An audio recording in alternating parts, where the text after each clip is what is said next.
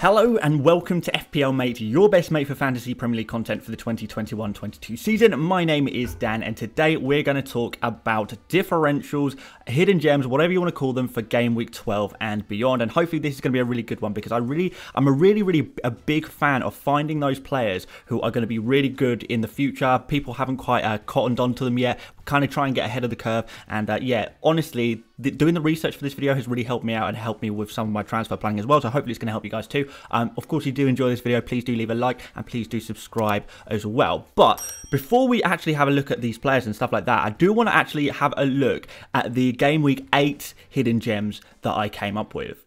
Now, you can see them on your screen now. So in game week 8, or ahead of game week 8, I did figure out some differentials and I kind of thought hopefully these are going to be the guys who are going to be really good going forward.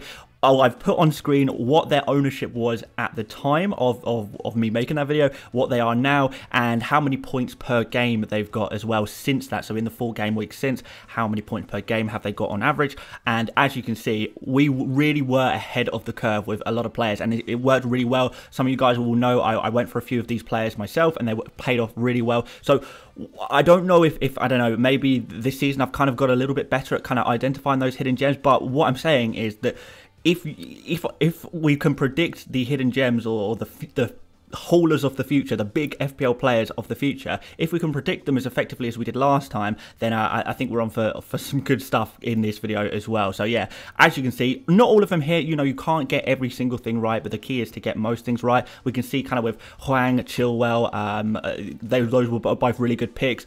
You can see Foden obviously was only 1.7% ownership at the time. Obviously I bought him in at that time when he was only at 1.7% ownership. He's now at almost 15% ownership, so he's become almost an essential player in the space of 4 weeks. If you went for him early, you are doing really well now because you've got all those points before everyone else cottoned onto him, before everyone else joined you in getting the points. You got there first and you got the big points before anyone else. So really huge advantage. So yeah, some hits, some misses, but some really good hits, I would say, out of this previous list. Let's try and do the same thing again. But guys, since we are talking about getting ahead of the curve, how about bringing in a great differential for your online shopping ahead of Black Friday and your Christmas shopping as well? This is where today's video sponsor Pouch comes in. So Pouch is a free browser extension that automatically finds and applies the best discount codes that you might not know about when you're shopping online. It's helped me save a bit of money from Adidas and Gymshark websites in the past few months. But today, let's have a look on the ASOS website for a winter coat. Now, this North Face jacket looks absolutely sick. So let's go pay. But before we do, Pouch automatically pops up, lets me know how many discount codes it's found and applies the best one to save me the maximum amount of money. And I just saved £32 without having to do anything at all. That easy. So Pouch works with over 3,000 UK websites. That's more than any other similar browser extension in the UK. And with all that Christmas shopping to do, there's going to be loads of discount codes kind of flying about that you might not have heard of. Let Pouch find them for you and apply them for you. It's completely free, so there's literally no reason to not give it a go. It's an essential pick for your browser extension squad. Super easy to install with just a few clicks. Make sure you pin that to your browser as well. The first click being this link here, which is also at the top of the video description. So doing so supports the channel, but also helps supports your wallets as well. So yeah, what are you waiting for? Before you start doing all your online shopping, get Pouch. Come on. So with that said, let's have a look at the first differential pick, the first hidden gem. And we are obviously starting off here with Sadio Mane, 3.9% owned, 11.9 million cost. So pretty expensive. But with Firmino injured, I do think that Sadio Mane is going to have a really good chance of getting very regular starts. There's not really much of a choice here. I know a few of you guys may be worried about the African Cup of Nations. That's not until January, so don't think about that too much. But what I will say on Mane is that he's kind of seems to me like the only other premium player that is firing aside from Salah. Like we talk about wanting to have maybe a couple of premiums because having 2 premiums allows you to rotate between the premiums pretty easily.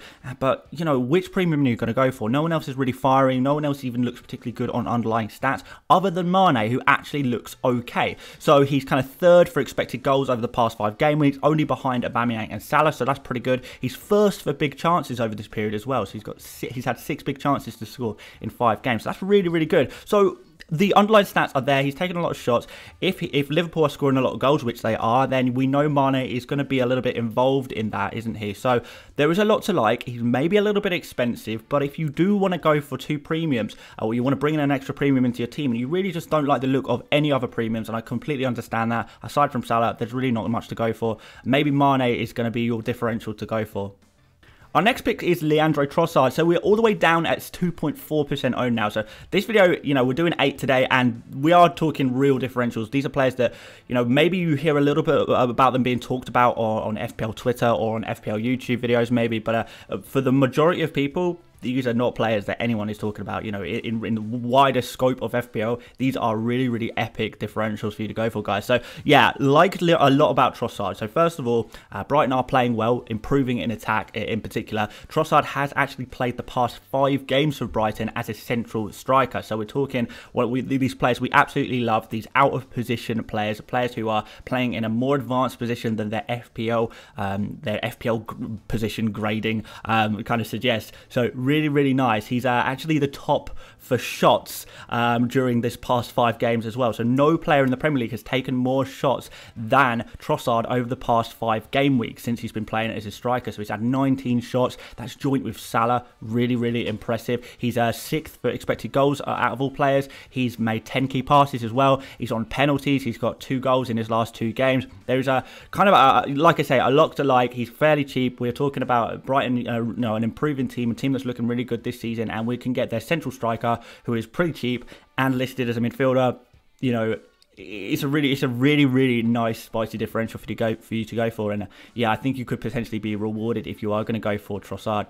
Next up, we are going to talk about Callum Wilson. Now, I know we kind of put him in the Game Week 8 differentials video, and he's kind of fired since then. He's scored a couple of goals since then. You know, he's not really blown the world apart with his point scores, but he has scored 2 in 4 since the last time we put him in a differentials video. So I am going to try and include him again because I do still really like the look of this differential going forward as well. So we've got kind of the new manager bounce potentially from Newcastle, which could improve results. And if results improve, if more goals are being scored, then you know all you need to do next is identify the players within that team who might score those goals in, and Callum Wilson is a very good candidate for that, right? So Eddie Howe, the new Newcastle manager, absolutely loves Wilson. He worked with him alongside him at Bournemouth as well. We've seen Wilson's already got 4 goals in his 7 appearances he's made for Newcastle in the Premier League season. You know, he's not taken a lot of shots, but he is very clinical. So that's kind of something to be, I don't know, wary of, that you can't expect him to get a lot of chances and take a lot of shots. But when he does get that chance, you know that the quality of the player, how clinical he is, how talented he is as a forward, that he can bury it in the back of the net. And that's what it's all about, really, isn't it? Getting those goals. And trust me, guys, you guys will know as well as I do, it's pretty difficult to find forwards in FPL that are scoring goals right now. So maybe Callum Wilson is the answer to that. They have got Brentford next. Brentford have actually been really slipping defensively recently, conceding a lot of goals, conceding a lot of chances. Newcastle also have Norwich in game week 14, so that's a really nice opportunity to get some goals as well. And then Burnley in game week 15 as well. So now would be a really good chance to go for Wilson if you want to. If you're going to leave it a couple of weeks, then maybe it's going to be a little bit too late. The big opportunities to score some nice amount of points with these forwards are these next few fixtures that are really good for attackers, really. So yeah, maybe one to go for. Now, next we've got Jarrod Bowen, and we've kind of gone from a player who I really think if you're going to get, you need to get right now, to a player who I don't actually think you need to get right now, but this is definitely someone that I really want you guys to keep a very close eye on over the next few game weeks, and really try and maybe potentially even make sure you have a plan in place to get him into your team. So, Jarrod Bowen, 1.9% ownership, again, super differential, less than 2% of people going for him right now, 6.3 million, really cheap as well. And although the fixtures are really poor in the immediate term, which maybe says, okay, maybe we can wait a couple of weeks, the fixtures do look insane from kind of game week 16 onwards, including the home game against Norwich in game week 18. So I would say that you kind of have to get Bowen in your team by game week 18 if you're going to do this.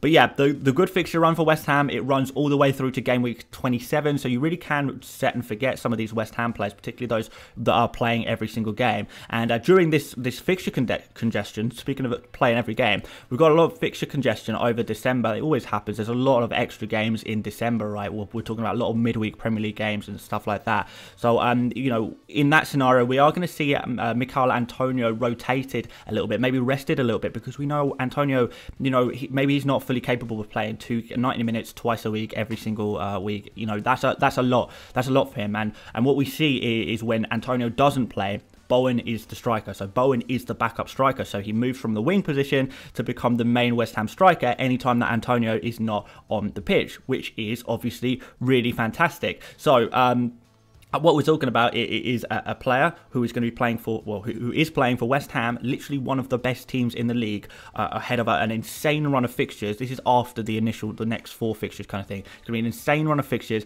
potentially the main striker, out of position, really cheap, one of the best teams. There is just so much to like about this. I am really, really confident that Jarrod Bowen is actually going to become an essential player, and that's why I'm telling you guys, we need to think about getting him in before everyone else realizes how essential Bowen is going to be. We need to get in there first. Now, that doesn't necessarily mean right now, but it does mean that we need to at least prepare ourselves for getting Bowen in. Also, let's have a look at some of the stats. So, over the past 5 game weeks, Jarrod Bowen, he is the second best in the entire league for shots in the box, only behind Mo Salah. He's had 3 big chances created as well, 2 goals and 4 assists. So that's 6 goal returns in 5 games. Really, really incredible stuff. So yeah, I'm really looking forward to getting Bowen into my team, to be honest. But yeah, I don't think you need to get him right now, like I keep saying, but on the radar, guys. Bowen on the radar. So next up, we've got Christian Benteke, 1.3% ownership. He's a 6.3 million forward. Now, I know everyone wants to jump on some Crystal Palace players at the moment. You know, the Crystal Palace are looking really good at the moment. They seem to be in really good form. They're improving under the stewardship of Vieira. We really like it. They've also got some really nice fixtures coming up as well. So they're looking at their fixtures going forward. Burnley, Villa, Leeds, United, and then even after that, Everton, Southampton, Watford, etc., etc. The good fixtures do go and go. They do keep running. Now, a lot of you guys, if you are thinking, oh, I want to go for a Crystal Palace player, you may be thinking of Tyrick Mitchell, maybe, but I don't really know where he fits in around the defensive meta at the moment. There's so many good defenders to go for, and I'm not sure Mitchell is really that high up on that list.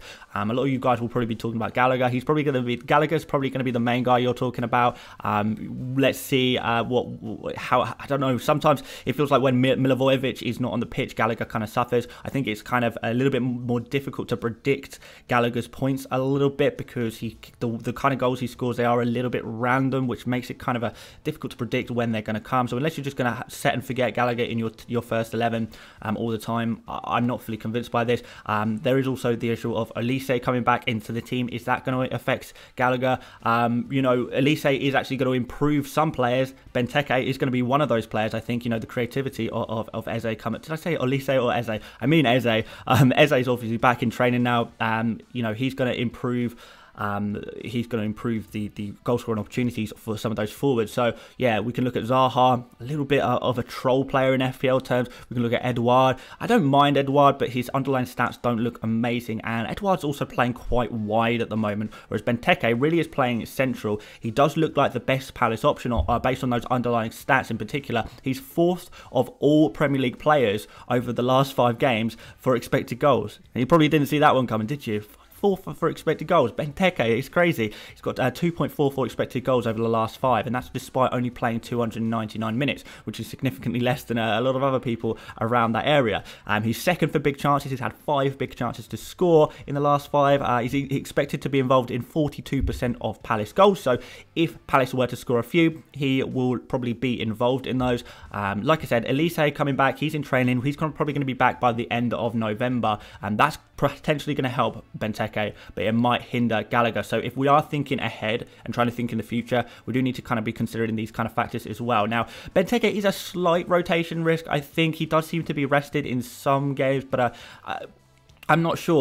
The last couple of games he has been playing. I just think that actually this is actually potentially be a risky but a really nice pick. Now, I know it's unfashionable. I know this is not a fashionable pick because one. So don't write Benteke off completely. I think it could be a good one to go for. Next up, we've got Maxwell Cornet, 1.2% ownership this time, so we're going pretty differential now. He's looking really good and playing kind of out of position as a striker, despite being listed as a midfielder. He scored 3 goals in his last 3 games. Burnley's fixtures, they look pretty good as well, but not amazing. They've got Palace, Spurs, Wolves, Newcastle, then After that, West Ham, Watford, Villa, Everton. So yeah, not bad run of fixtures. We have got a striker here. If you back Burnley to go ahead and do well, then Cornet is definitely the one player to go for, and I really probably wouldn't be thinking about going for multiple Burnley players. But what I will say is Cornet is massively overperforming on his stats. He's had 3 goals from just 6 shots and just 1.36 XG. If you think that's him being really a really clinical player, then fabulous. If you think that maybe he's going to regress to the mean a little bit, kind of his actual output maybe back in a little bit more in line with his stats, then maybe don't go for it. But I do like this pick, but I don't love it. It's a bit of a risky one that I don't think I'll go for personally, but I did want to highlight him as a potential differential to go for if you are that way inclined. We've got Tariq Lamptey next at 0.6% owned, so we are under 1% now, and we've still got one more to go after this. So 4.4 million, so he's a really cheap price right now. He's a really interesting pick, I think. He's kind of risky, but what do you expect at 0.6% owned? He's during the preseason when he was fit, he was basically an essential player. I think so many people during the preseason when Lamptey was fit, and when we expected Lamptey to start off the season for Brighton. Lamptey was in pretty much every single team of every pro player, experienced player, content creator. Everyone had Lamptey. It was kind of widely recognised that this was an insane pick. Now, what Lamptey has essentially had is a very, very late pre-season.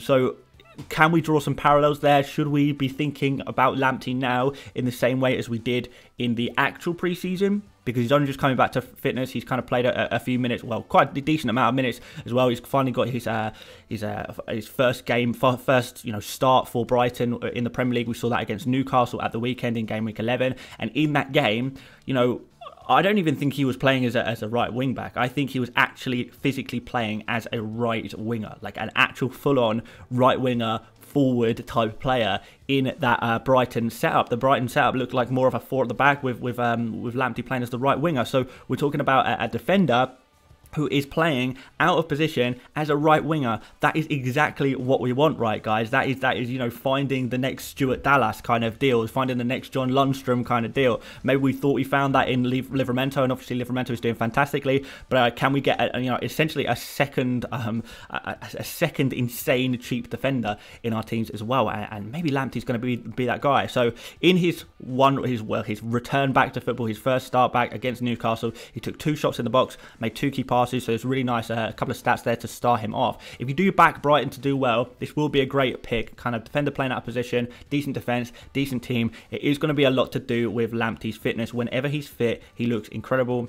Is he going to be able to stay fit? That's another question. If you back him, this is a player with a pretty high ceiling for the cheap price that he is at. So particularly if you guys are kind of thinking about moving to a 4 at the back formation, 5 at the back formation, I know a lot of you guys are. Maybe Lamptey is a guy to be your 4th or your 5th defender there, because that price is just looking really good. I really like it. And our final differential is Emerson Royale at 0.3% owned. That is the most differential of all of the differential players on this list. 4.9 million as well, so slightly cheaper than Reguilon. I know probably a lot of you guys are thinking about Reguilon. But basically, the situation, guys, is that we know that Conte is going to improve the Spurs defence. We know that Conte ball massively favours attacking wing-backs. We're already kind of seeing this in action at Spurs already. And Spurs fixtures look really good in the immediate term. Right now, they look really, really good from game week 12 onwards. So Leeds up next, then Burnley, Brentford, Norwich, Brighton. Really, really nice run of fixtures there. Now, I think if you're going to take a punt on one of Emerson or Reguilon, the time to do it is perhaps now, right? It's just a case of who are you going to go for. Now, Reguilon is probably the safer pick. More people are going to go for Reguilon. I understand that. He's got a bit more history. People know a little bit more about him. But I do genuinely think there are actually some very strong arguments to go for Emerson over Reguilon. Now, I'm not telling you that one is better than the other. I've not even really fully decided myself yet. I might go for one of these players for game week 12, but out of Reguilon and Emerson, but I'm not sure which one to go for yet. We are going to probably decide over the next week or a week and a bit. But I do want to present some arguments in favour of Emerson, because I know you've probably heard so much about Reguilon already. So What I would say is Emerson is probably the better football player. I think Spurs fans will probably agree with that, particularly off the back of the performances so far this season. I think Emerson has, Emerson does have experience playing as a right wing back, whereas Reguilon is kind of more inclined on, more used to playing as a straight left back rather than a wing back a little bit. So Emerson maybe a little bit more comfortable playing in those slightly more advanced positions. Reguilon is also quite a poor finisher. He's not very good at shooting, so maybe he's going to score less goals, even if presented with the opportunities. Even if Reguilon can generate decent XG or taking a lot of shots, is it really going to matter that much if he's not really a very good finisher? And that's kind of about using stats in the correct way. And also, I know a lot of people will be saying, well, Emerson has the risk of rotating with Doherty. Yeah, I do understand that is technically possible, but if Emerson's playing well, then brilliant. But what I will say is Ryan Sessegnon is actually back in training at Spurs, and perhaps Sessegnon is actually the more natural wing back than Reguilon at Spurs. Maybe, I don't know, maybe, I kind of feel like there actually may be a little bit of risk, particularly if Reguilon is not performing and Conte wants goal-scoring wing backs, or, that kind of wing back. Sessegnon, we know, is a player who knows how to score goals. He knows how to finish. He's done it in the Championship to great success. Maybe there is going to be a little bit of rotation, or even maybe a removal of Reguilon from the team. I don't know for sure. Look, I'm speculating. What we're doing right now is trying to get ahead of the curve, trying to think about possibilities, trying to figure out what's going to happen before it's happened. We are making predictions here, but yeah, maybe some different things to consider and think about before we make our decisions. But there we go. That is my spiel on why you should maybe go for the super differential Emerson Royale. Emerson Royale sounds like a battle royale game, kind of like Fortnite, doesn't it? Guys, thank you so much for watching this video. I really did hope you enjoyed it. If you did, please leave a like. It really helps out the channel, and of course, do subscribe if you're new around here as well. And guys, if you are going for any of these differentials, or think you are going to go for any of these differentials, or maybe you've even got another one that you want to share with a group, you're happy to give away your differential secrets, do let me know down in the comments. I'm always super interested to see what you guys are kind of thinking in terms of your transfer moves, and let me know what you think about some of these players. Do you think I've got any right? Do you think any of them are going to be bad picks in the end? Let's kind of find out. But yeah, thank you so much for watching. Like I said, videos, well, like I keep saying, videos are going to kind of be a little bit all over the place over the next, during this international break. So hopefully hopefully that's okay, basically. But yeah, thank you so much, guys, for watching once again, and I will see you later, mates. Bye-bye.